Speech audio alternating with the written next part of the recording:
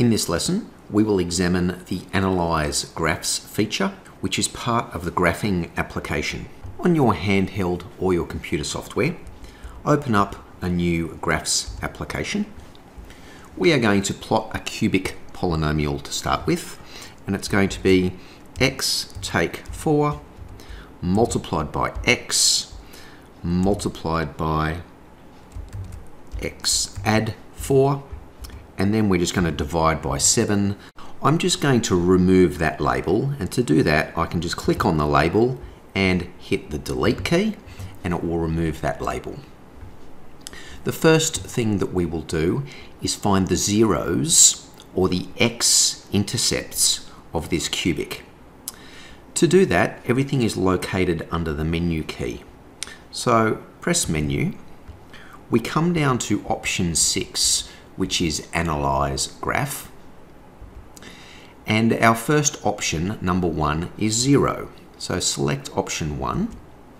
Lower bound means just to the left of your first x-intercept or your 0, and you would click or hit enter. Your upper bound is just to the right of your 0 or x-intercept. Click and you will get your x-axis intercept or your 0 minus 4, 0. Likewise, you could do the same thing to find the other two x-intercepts also. I will just remove that point, so I can click on that point and just hit the delete key. The next thing we will do is find the coordinates of the local maximum turning point on this cubic. To do that, we would again go to the menu key, come down to option 6, which is Analyze Graph, and we're going to choose option 3, which is Maximum. Now, maximum will find the maximum value of the function over any given domain.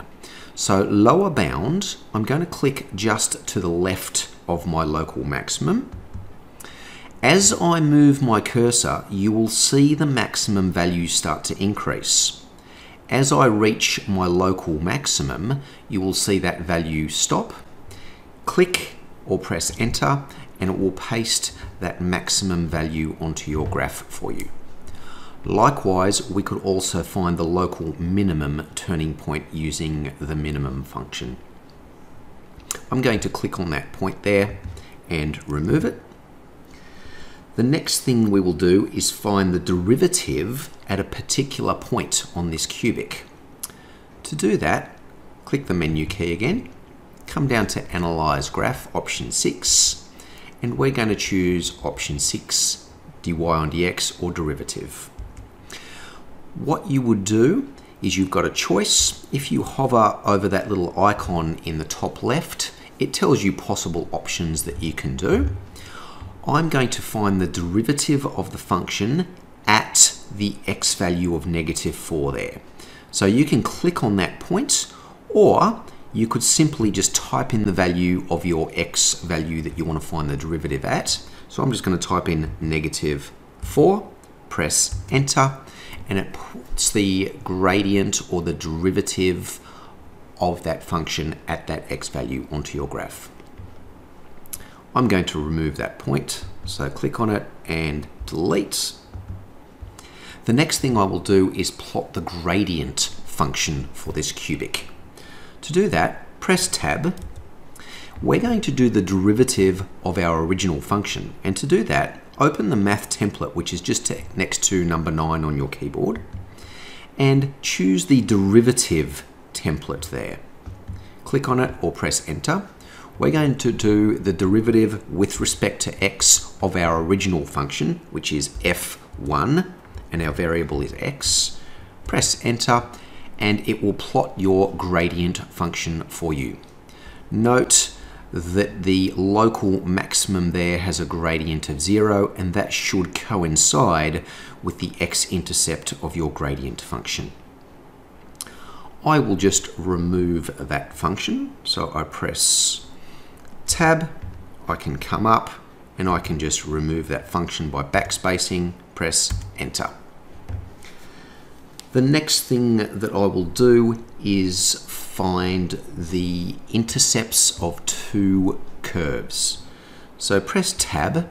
Let's put in another function. So y equals x, press Enter.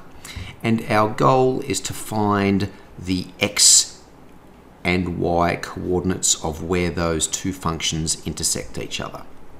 To do that, press your menu key, come down to Analyze Graph, and we're going to choose option 4, which is intersection.